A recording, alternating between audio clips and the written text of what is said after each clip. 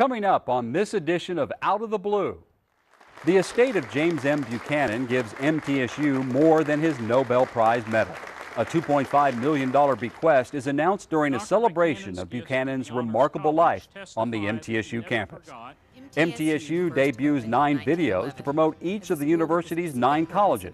The PSAs are the handiwork of an MTSU graduate. Get a glimpse of how your college is being promoted. And in this month's cover story, MTSU honors the Tennessee Journalism Hall of Fame's 6 inaugural inductees, including some familiar faces to Nashville. Plus, more graduates join Tennessee's best.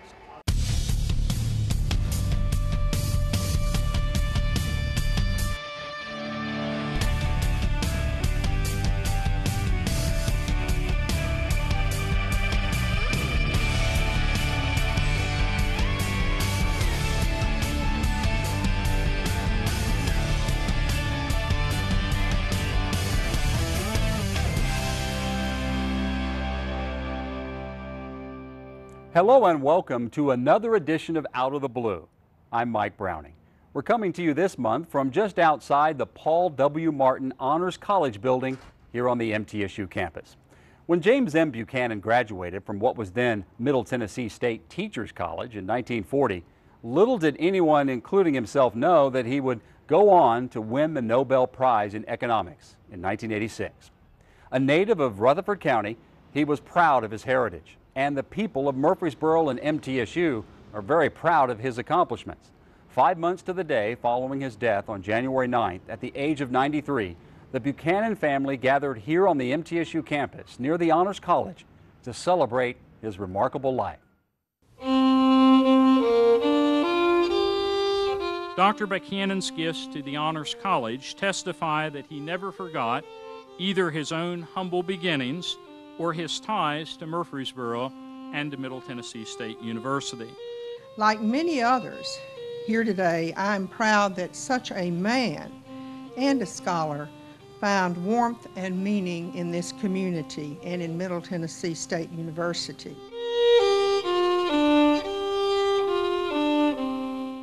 Dr. Buchanan graduated in 1940 from what was then Middle Tennessee State Teachers College. By the way, he had three majors, okay? English, mathematics, and social science. There was no economics degree available at the time. We're celebrating, no question today, a remarkable life of a gifted individual. In honor of his service in the United States Navy during the war, Dr. Buchanan was awarded the Bronze Star. Jim Buchanan, affection for and connection to and pride in this place became stronger and stronger and stronger as the years went by. I see, he left me the Nobel Prize, but in a couple of minutes I realized really seriously what it was. He knew where it would be displayed, right here.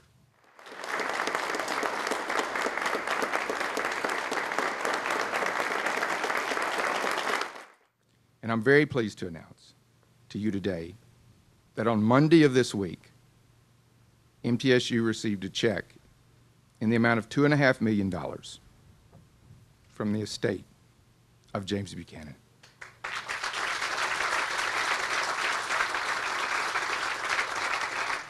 That we intend to use portion of this bequest to establish the James Buchanan Lecture Series, applying the ideas of James Buchanan in today's world. Ladies and gentlemen, this lecture series will culminate on the occasions of Buchanan's 100th birthday in 2019, after which we intend to make a printed and video version of the lecture series available as part of the Buchanan's paper. James Buchanan famously would ask graduate students, is any of the work you're doing today going to matter in 100 years? Well, if you think about all the people that have led to today, that have led to this building being here, all the way back to honors program, everything that led to this moment, everything that June and Ron and Barbara and previous presidents here and John Weil and Phil Mathis, Dr. McPhee's vision? If that question is posed, will it matter 100 years from now? I think the answer is a resounding yes. But at the end of the day, and the end of his life, MTSU had a truly special place for Jim Buchanan in his heart and mind. The Nobel Prize will be displayed here at MTSU because I really think he chose and hoped for it to be that way. The Nobel Prize, Bronze Star, and other memorabilia are on display at the James E. Walker Library. MTSU's new $147 million science building continues to take shape, adding yet another dimension to the growing campus. Computer-generated fly-through video released earlier this spring shows how the science building, now under construction, will look when completed in the summer of 2014, with move-in planned in the fall and ready for classes in spring 2015. It shows the building interior spaces and how the structure will change the landscape of the campus. Currently, work is focused on the building's exterior, including roofing, metal panels, glazing, and masonry. Installation of the building's heating and air conditioning systems, plumbing, and drywall is also underway. The new science building will provide more than 250,000 gross square feet of teaching, faculty, and student research laboratories and collaborative learning spaces. MTSU and Nashville State Community College have signed a partnership agreement that makes it easier for NSCC students to get a bachelor's degree in criminal justice at the Southeast Davidson County campus. The agreement was announced June 11th during a ceremony on the Nashville State campus. Beginning this fall, MTSU professors will teach classes at Nashville State's satellite campus at The Crossings, where the community college's branch campus is located. Officials from both colleges say the partnership helps students with more convenient and affordable access to an advanced degree in criminal justice, a popular program. MTSU has signed 2 more agreements with other community colleges to help students transfer credits to a 4-year institution. A new pact with Motlow College helps students majoring in childhood education turn their associate degrees into bachelor's degrees. That agreement was signed by President McPhee and Motlow College President Mary Lou Apple on April 17th. A similar agreement with Columbia State Community College was signed by President McPhee and Columbia State President Janet F. Smith on May 2nd. It comes 6 months after the 2 colleges signed a pact, allowing nursing students to upgrade their associate degrees to a Bachelor of Science in Nursing from MTSU. Congratulations to MTSU's Moon Buggy team's best ever finish in the 20th annual International Great Moon Buggy Race this past spring in Huntsville, Alabama. MTSU's Team 1 topped all U.S. teams and finished just behind the University of Puerto Rico and a Russian team from the International Space Education Institute. By placing first among U.S. college teams, MTSU bested teams from Ohio State, Texas A&M, Auburn, and Tennessee Tech. MTSU Moon Buggy teams have placed as high as 4th overall and earned 2 safety awards since entering the competition in 2003. Again, congratulations to advisor Dr. Saeed Farudistan and the engineering students in basic and applied sciences. MTSU's Marketing and Communications Office has 9 public service announcements on each of the university's 9 colleges. The masterfully crafted 30-second commercials are the work of a graduate of the master's program in Recording Arts and Technologies. Matt Knudsen shot and edited the videos while his wife Denise provided the vocal messages. MTSU first opened in 1911 as a school with the specific purpose of educating teachers. I got a lot of help from the deans about just kind of figuring out what is the core message or core mission of each college. Broaden your world at the College of Liberal Arts at Middle Tennessee State University. Each video is 30 seconds. That was a challenge, trying to distill the entirety of a college down into 30 seconds. Do you want to make a difference? Do what fits you and accelerate the path to your goals. As an artist, you want people to see your work, and so it's great to have my work on a university website. Getting a degree that matters is just one step away at Middle Tennessee State University. The 9 videos will be featured on the college's websites and displayed at MTSU athletic events and college fairs. MTSU Honors College graduate Eric Guys is headed to Israel this fall after being awarded a prestigious Fulbright scholarship. Eric Guys will study and conduct research at Technion Israel Institute of Technology. The MTSU physics graduate conducted research on unmanned aerial systems in the College of Basic and Applied Sciences. The Buchanan Fellow was featured in MTSU's Honor College magazine this spring. Guys is the 8th student at MTSU in the past 4 years to receive a Fulbright. An MTSU Honor senior has received a prestigious German fellowship in science and engineering. Brett Bornhoft of Lee Summit, Missouri will serve in a 12-week internship in Germany this summer. The fellowship for students in the U.S., Canada, and the United Kingdom who are studying in the fields of biology, chemistry, physics, earth sciences, and engineering. Well, MTSU's Director of Women's and Gender Studies has been awarded a prestigious fellowship. Dr. Tina Johnson has been named an ACE Fellow for the 2013-2014 academic year by the American Council on Education. Johnson is one of 50 fellows selected nationwide. An English professor, she has served as Director of Women's and Gender Studies since 1998 and was recently named the recipient of the John Pless Faculty Award for Excellence in Teaching, Research, and Service. Dr. Cliff Ricketts, nationally known for research in alternative fuels, recently became the newest recipient of the President's Silver Column Award. As you can see, Dr. Ricketts' wife, Nancy, helped affix the award pin to her husband's lapel in a ceremony at the Vocational Agriculture Building. That's where Ricketts has spent much of his 37-year teaching career at MTSU working on alternative fuels, from biodiesel to hydrogen. He recently traveled coast to coast in 2 cars fueled by hydrogen produced by solar energy, what he calls driving on sun and water. Ricketts becomes the 6th Silver Column Award honoree since President Sidney A. McPhee established the award in 2004. Well, who's that on stage with Charlie Daniels at the Grand Ole Opry? Well, yes, it's our own Dr. Sidney A. McPhee, MTSU president, giving the country legend a special presentation. Daniels' name will now be on a scholarship awarded each year to a student in the recording industry department at MTSU's College of Mass Communication. Winchester native Troy Gibson was an intern in Al Gore's Washington office when the former vice president served as a member of Congress. Gibson is a 1986 alumnus of MTSU and has followed Gore throughout his career.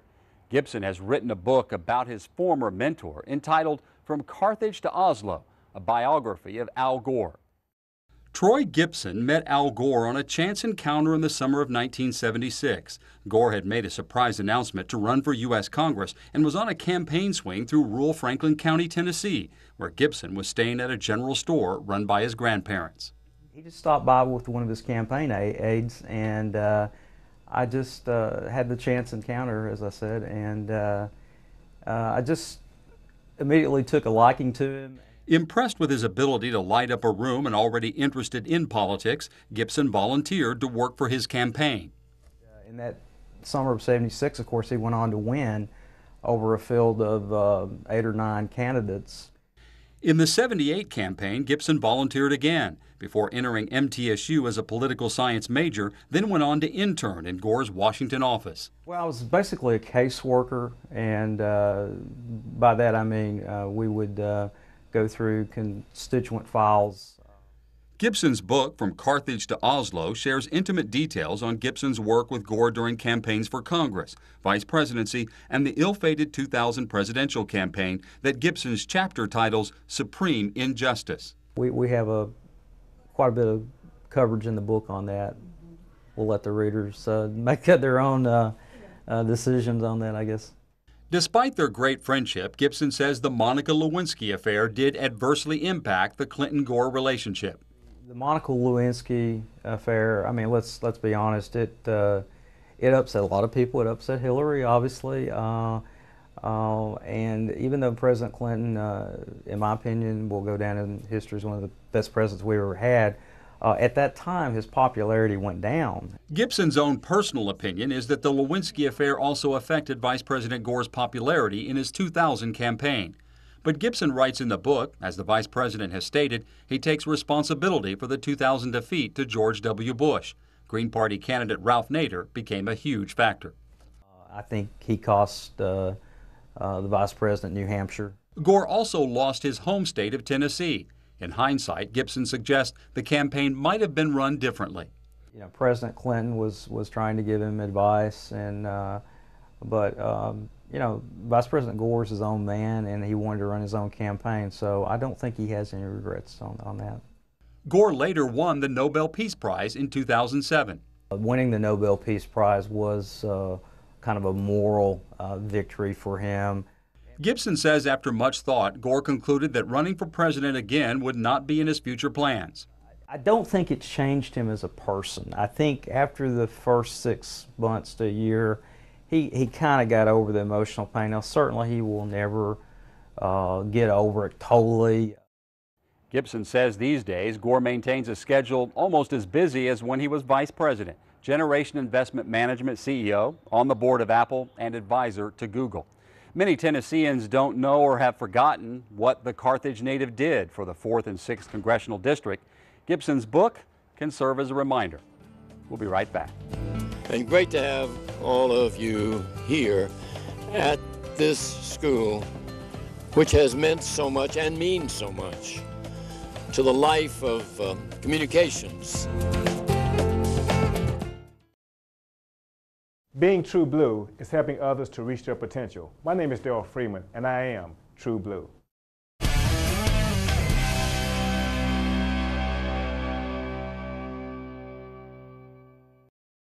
I am True Blue. As a member of this diverse community, I am a valuable contributor to its progress and success. I am engaged in the life of this community. I am a recipient and a giver. I am a listener and a speaker.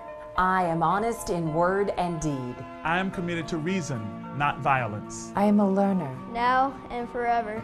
I am a Blue Raider. I am a Blue Raider. I'm a Blue Raider. True Blue. Do what fits you and accelerate the path to your goals. MTSU is the best place to finish your degree and get ahead in your career. Create a course schedule around your life, not the other way around. Take classes online or in the classroom, and only take the classes you need by transferring credits you've already earned. Getting a degree that matters is just one step away at Middle Tennessee State University. Being True Blue is doing more than what's expected. My name is Ben Jones, and I am True Blue.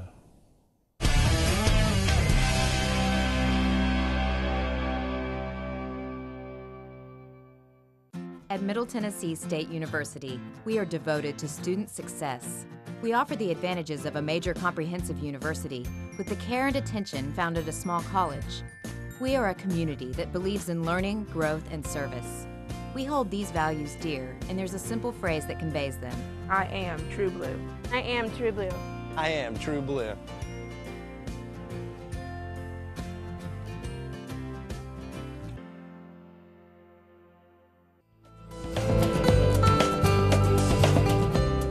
MTSU's College of Mass Communication is the 3rd largest in the country, so it's only fitting that the Tennessee Journalism Hall of Fame should be housed right here on the MTSU campus.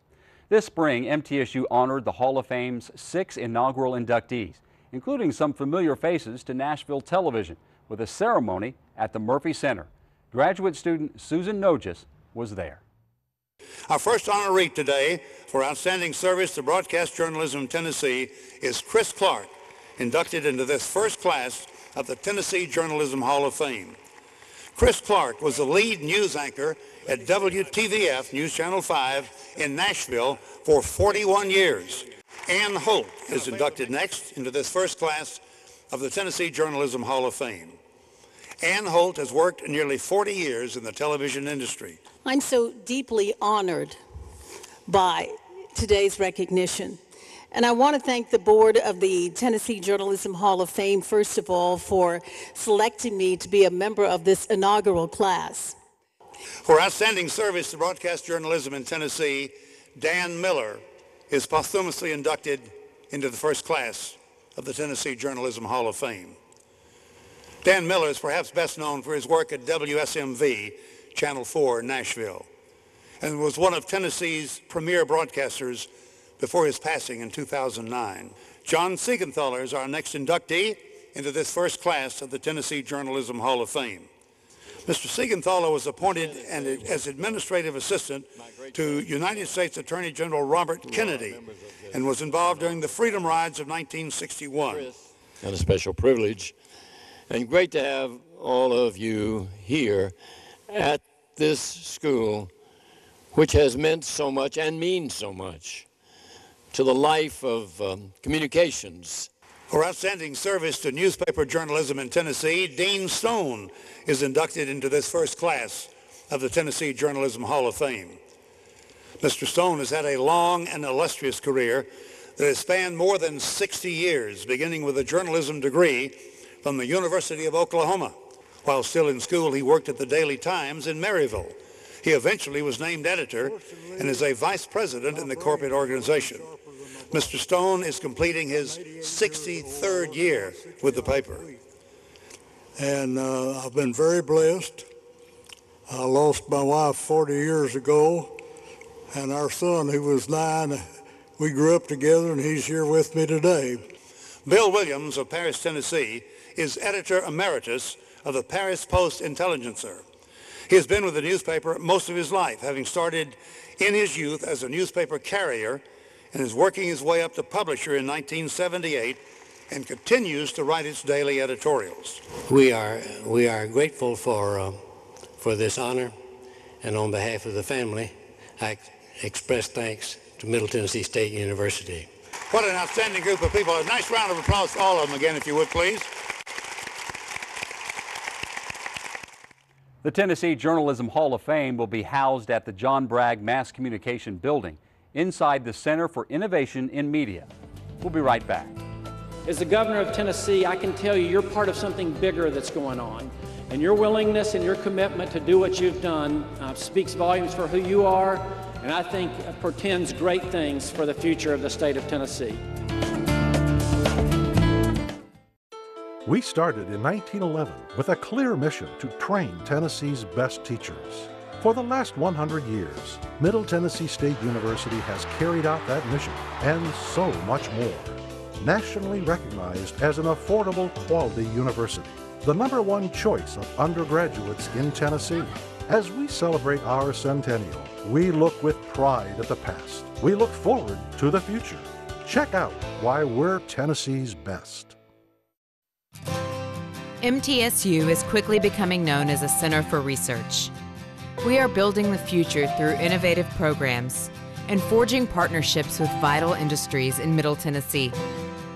With Tennessee's only master's degrees in professional science, recording arts and technologies, and aviation, our mission is to pursue creation, innovation, and discovery at the College of Graduate Studies at MTSU.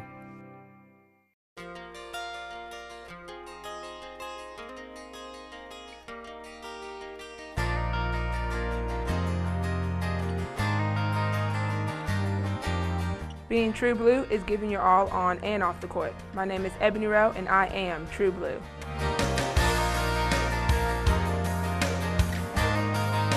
Being True Blue is embracing unique perspectives.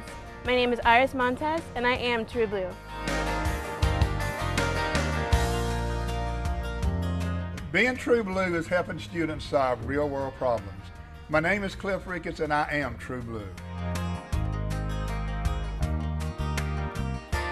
Being True Blue is making the world a safer place. My name is Sam Willie, and I am True Blue.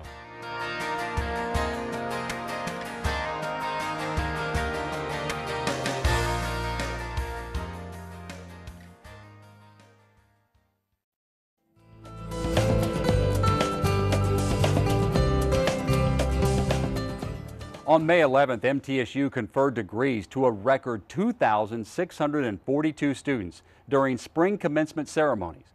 In addition to the 2,115 undergraduate degrees, 527 graduate students and 12 doctoral degrees. The university's first ever honorary degrees were awarded to 2 prominent graduates.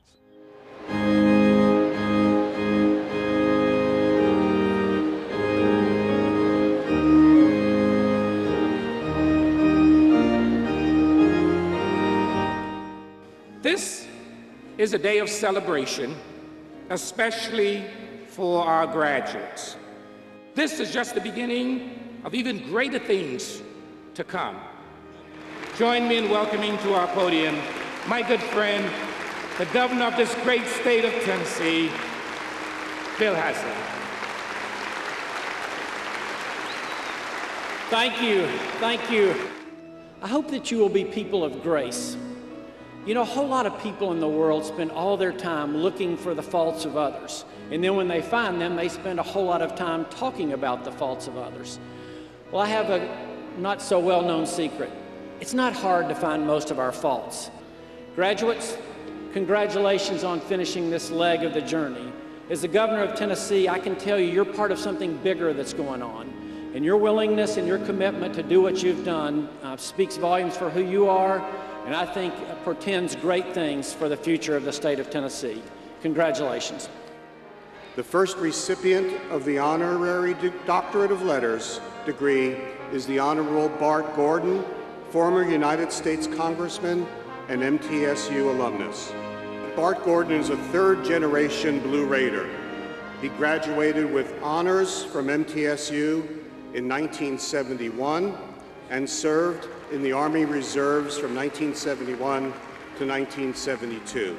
From 1974 to 1983, he practiced law in Murfreesboro and worked for the Tennessee Democratic Party.